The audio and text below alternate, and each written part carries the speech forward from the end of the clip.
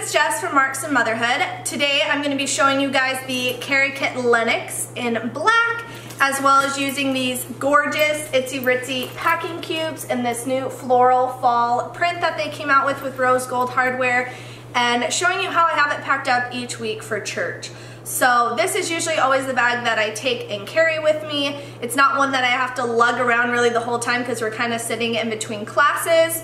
So it's pretty packed full entertainment wise, but also not super cumbersome when I have to go back and forth. Now I'm going to show you everything inside, and then I'm going to kind of tell you the pros and cons afterwards, since I've owned this bag since May. I am currently 21 weeks pregnant with our fourth and last baby. It is a girl. I have a 6-year-old boy, a 4-year-old girl, and then an 18-month-old son. So that's who I'm going to be packing for today. And yeah, let's take a look.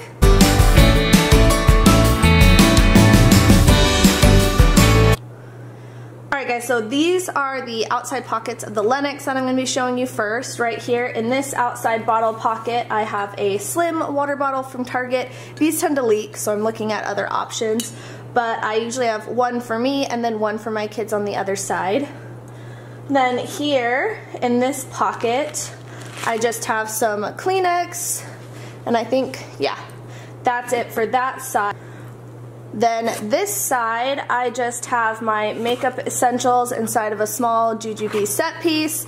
Not a ton of stuff. It's basically mascara, a little bit of foundation, and some chapstick and lip gloss, and then a little compact mirror. Just so if I don't have time, I know I at least have the essentials. I think I have a brow pencil and eyeliner in there as well. So that's all for these pockets. Then here in this back zippered pocket, I have socks in case we go somewhere that socks are required.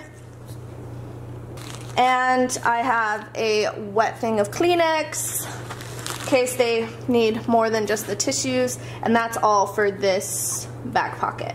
Now, as far as the bag goes, you can see that it's pretty bulky with what I have packed inside. Usually it's a little less bulky once they eat up their snacks, which I'll show you in here.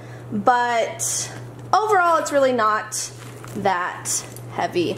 So right here in this side is all their snacks, which is usually gone after the first hour when we're sitting. So I don't really have to carry the bag that long with that stuff. And then once this is empty, it's a little easier to maneuver things around and fit them better. So I'm going to take this out, but it also goes with this book. I've showed it in a past video.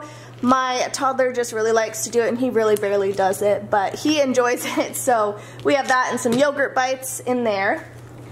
Then also here in the center, we have his favorite little Fat Brains dimple toy.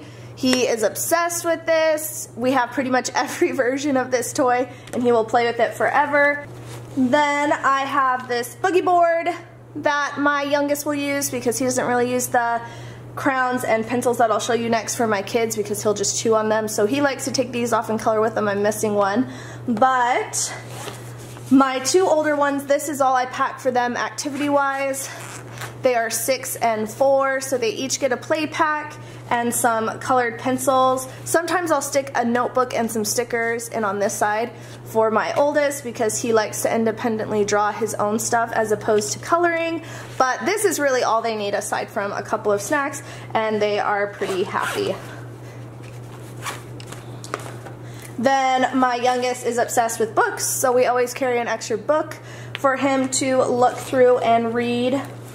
And then this is our snack bag for all of them. So I have this little cookie safe thing, but it fluctuates in price on Amazon, and sometimes it's a little overpriced. I will try to link it down below, but just keep that in mind. So I have these Oaty Fruity snack bars that we got for him. I used to use the Nutri-Grain bars, but they make a huge mess, so those just work a lot better for him. Then I just have an apple and some Annie's cheddar bunnies for each of them, and they usually, like I said, eat that from the beginning, and then there's a lot more space. And then the last thing we have is another Fat Brains toy. I usually only take this because he doesn't really need multiple ones of them. If I'm not taking other activities, I'll take more of these, but I like taking one of each because you can hook it up and then he can spin it, and that's his favorite way to play with it. Sometimes he'll stick it on the back of the bench or whatever to play with it also, but usually this is how he likes to play with it. Okay, so this is an activity I meant to throw on the top of my bag, but I'm going to show you it because it is one we take to church every week. As you can see, I don't have a drill hole piece set. I just kind of used a regular drill, then shaved off the excess piece with a knife. And I got this container on clearance at Target for $1.74. It's $2.49 there now, and I will link it down below. But right now my daughter is going to show you guys how it works. So you just press it in the hole, you fill it up all the way. She can twist it on and off the cap. When she's done to play with it, my 18-month-old will just place the cap on and off, and I'll twist it on after he's done. But all of my kids have loved it, even my 6-year-old. We started using it when he was a toddler, and it's been a favorite activity.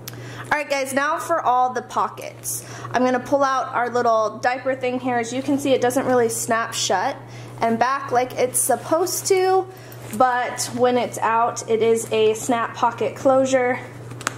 And when I'm not using a pack for diapers and wipes, I can usually just put diapers on one side, wipes on the other side, and it stays closed and secure. Now it can snap if I really need it to. It's just usually it's kind of a struggle and you kind of have to force it. But most of the time I just leave it unsnapped. Now my husband, usually when we're out and about somewhere, prefers to have all of our diapering stuff in a bag that I can just hand him instead of taking the whole diaper bag inside the bathroom. So this is the Itsy Ritzy large packing case, and it has all of our diapering essentials for our 18-month-old. I have 3 size 5 diapers, just the Kirtland and Huggies. Then I have our Orchid Hearts wipes case, and I'm actually using a hack from Perpetual Mommy where I just put a travel Pampers wipes in here, and then I opened it up and used it, so I didn't have to open up another case of wipes or whatever else. So as you can see from this side, it's just a travel pack of wipes in a nice little pouch, because you know it's almost impossible to reclose the travel one, so this is a nice way to use it and refill this pouch. So I have that in here. Then I have a Gather Micro Plus changing mat, as well as some hand sanitizer and some diaper rash cream, which you know is still wrapped because we don't really use diaper rash cream anymore, but I like to keep it in our bag just in case. So that's that back pocket. Now here in these 2 pockets, I have an Itsy Ritzy wipes case, which you're thinking I just had wipes in my diaper thing, but I like to have wipes accessible that's not in my diapering thing, just so I don't have to open it up and mess with it. And this one's a lot easier to just grab out of my bag. I love this case. This is a full pack, hasn't even been opened, Pampers case that has 72 wipes, and it fits really well, and I just love the look of it. Obviously it's not totally essential. You have the little clips that you can clip to like your visor and stuff. I just took them off because I didn't need them, so I like that they're removable, but it's just a nice, you know, little fun accessory that obviously is not necessary but fun to have. Then here in the pocket right next to it, I have my Thon charging clutch, which sometimes if this is all I take into the store, I also have this Dimple Duo on here. My 18-month-old will be happy and content just playing with that. Then the last thing I have in here in one of these side bottle pockets, sometimes I'll stick a Pura bottle over in that bottle pocket, if you can see it, kind of there in the side.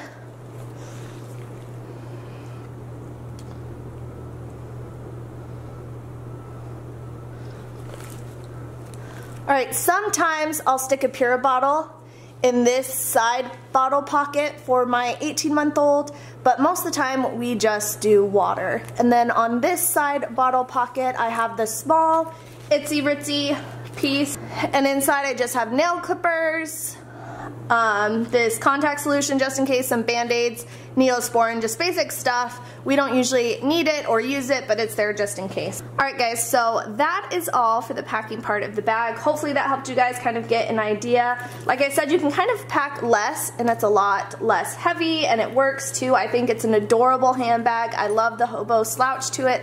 I love all the accent pieces that are a part of this bag. About a month ago, my little tassel here came unglued and was kind of coming apart. And then this zipper, the threading kind of back here was coming apart. But literally in just a few days after I contacted Amber from the Sensible Mama, because I bought this from her shop, she made sure to get me one from Kerikit right away, and this is the replacement bag. So great customer service on both their ends, I have to say. You know, it always changes depending what time of year and how busy things are, but she is always really good about customer service. So I applaud that. I had no issues as far as exchanging it and carrying out the warranty for this bag. Now, really, the only con that I have for this bag is that when you pack it as much as you can, it can be a little bit heavy, but that's really with any bag. So I try to just be mindful of what I'm putting inside and not overpacking it just because it can fit, so then it doesn't get too heavy, because like I said, even putting a little bit, I love the slouch of this bag. Sometimes I'll just take it as a handbag for myself because it just looks cute and chic and classic, kind of in the black and gold. Now, the only other con that I have, and I've had this for a while and it still hasn't really resolved itself, is the zippers. Now, I will say it got better on my other one after a while, and this is the replacement bag, but as you see, it can kind of be a little bit tricky to shut the zippers. They're not quite as smooth. You kind of have to play and mess with it a little bit for it not to get caught. And that's kind of the case on all of the zippers, I've noticed. Even here on the top, sometimes I can struggle shutting it. That time it worked, but sometimes it'll get caught right here in this corner. And I've never really had issues with this back one. So if I was to give any cons on this bag, really that would be it. It's just the zippers. But like I said, when you mess with them, you use them more. People tend to say that it works better when you hold this. I think you just kind of have to play with them to get them to work well. But that is all for this bag. I think it's a great, classic, beautiful, soft leather bag that I have loved using. I get tons of compliments on it. And like I said, I just love the look and the slouch and the feel of it, and it's one that I'm pretty sure is going to stay in my perma stash, but you never know. If you guys have any other questions, just comment down below and let me know. Alright, and for those of you who did actually notice, the little spots that were over here by the Kerikit logo wiped right off. It wasn't imperfections in the leather. I know most of you probably missed that, but just in case, I wanted to include it. And yeah, that is all. I will see you guys next time.